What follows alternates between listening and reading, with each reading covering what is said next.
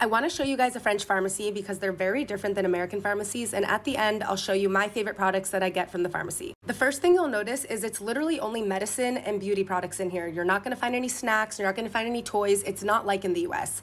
Here is a wall of this product that's like a saline solution made for cleaning the eyes and nose of babies, but you can use it for adults as well. It's like a French staple.